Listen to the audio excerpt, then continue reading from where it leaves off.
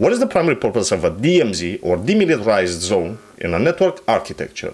Is it A, to store backup copies of critical data? Is it B, to provide a secure zone between the internal network and the internet? Is it C, to host the organization's primary web server? Or is it D, to centralize authentication services? You now have 5 seconds.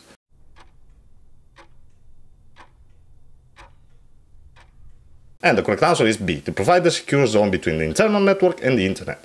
A DMZ is a network segment that acts as a buffer between the internal network and the public internet, providing an additional layer of security. And for the incorrect answers, to store backup copies of critical data. This is not the primary purpose of a DMZ. To host the organization's primary web server, while a web server can be placed in a DMZ, it's not the sole purpose. And to centralize authentication servers. Authentication services are typically centralized elsewhere in the network. And for the next question of our exam, question number 2. And the question states, in the context of network design, what is the purpose of segmentation? Is it A, to create separate physical networks using different cables? Is it B, to divide the network into logical segments for improved security and performance? Is it C, to implement load balancing across multiple servers? Or is it D, to create virtual private networks or VPNs for remote access? You now have 5 seconds.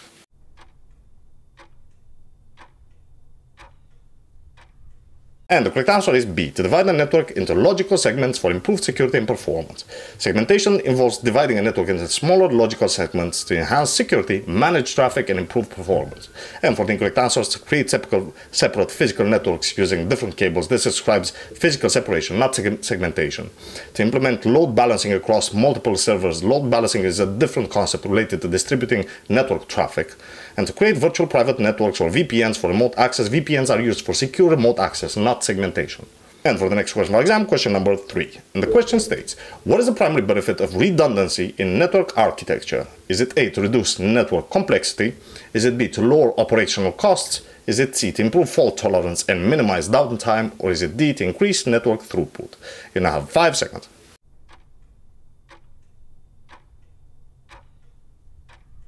And the correct answer is C, to improve fault tolerance and minimize downtime. Redundancy involves duplicating critical components or connections to ensure continued network operation even in the presence of failures. And for the incorrect answers, to reduce network complexity. Redundancy can add complexity to a network. To lower operational costs, redundancy often involves additional costs. And to increase network throughput, redundancy may not directly increase throughput but helps maintain network availability. And for the next question of our exam, question number 4. And the question states, what is the primary purpose of load balancer in network design? Is it A, to enhance network security? Is it B, to consolidate network traffic into a single channel? Is it C, to distribute incoming network traffic across multiple servers or resources? Or is it D, to encrypt data during transmission? You now have 5 seconds.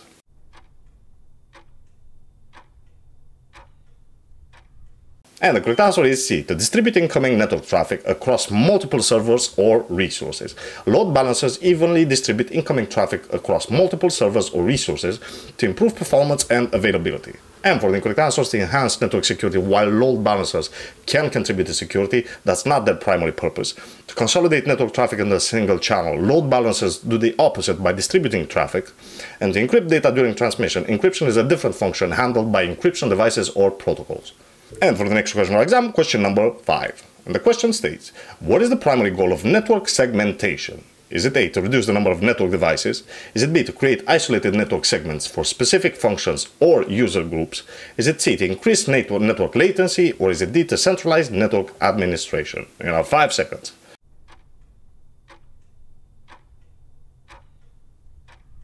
And the correct answer is B, to create isolated network segments for specific functions or user groups. Network segmentation is used to create isolated segments for specific purposes such as separating guests and internal networks. And for the incorrect answers, to reduce the number of network devices, segmentation may involve additional devices, not fewer. To increase network latency, segmentation aims to improve performance, not increase latency. And to centralize network administration, segmentation does not necessarily centralize administration. And for the next question of our exam, question number 6. And the question states, what is the primary purpose of a proxy server in network architecture? Is it A, to filter and control access to websites and web content? Is it B, to encrypt all network traffic? Is it C, to store backup copies of critical data? Or is it D, to segment the network into virtual LANs? You now have 5 seconds.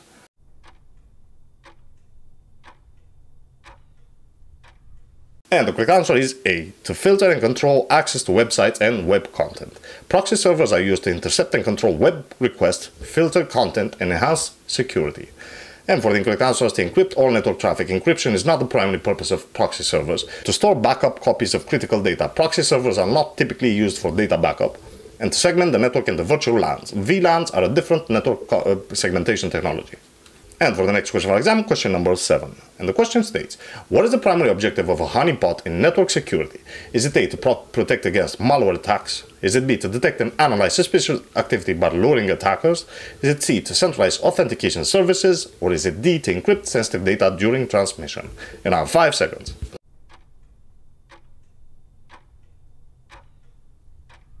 The correct answer is B, to detect and analyze suspicious activity by luring attackers.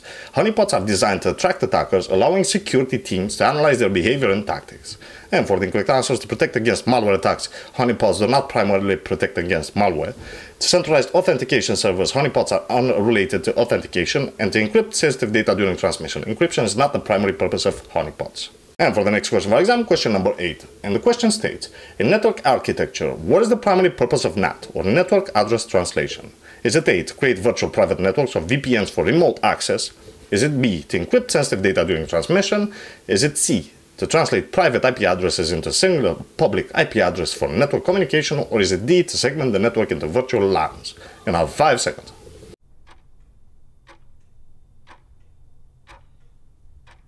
And the correct answer is C, to translate private IP addresses into a single public IP address for internet communication. NAT is used to map multiple private IP addresses to single public IP addresses, allowing devices with private IP addresses to access the internet. And for the incorrect answers, to create virtual private networks, VPNs for remote access, this describes VPN functionality, not NAT. To encrypt sensitive data during transmission, encryption is a different security measure. And to segment the network into virtual LANs, VLANs are a different form of segmentation. And for the next question for exam, question number 9. And the question states, what is the primary purpose of a VPN concentrator in network design? Is it A, to encrypt sensitive data during transmission? Is it B, to centralize authentication services? Is it C, to create virtual private networks or VPNs for remote access? Or is it D, to segment the network into virtual LANs? In our 5 seconds.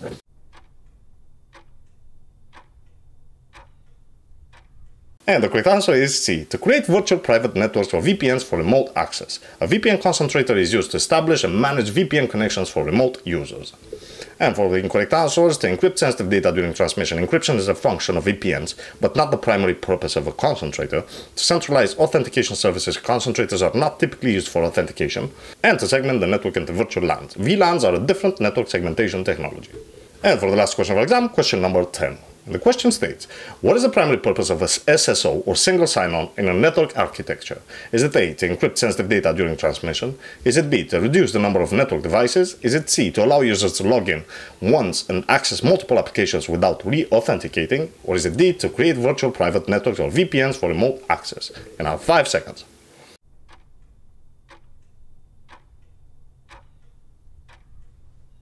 And the correct answer is C. Ladies and gents, if you'd like to further support this channel, make sure to check my Udemy instructor channel where I've posted a number of CompTIA exams. The exams consist of 270 questions each and they are presented in greater detail.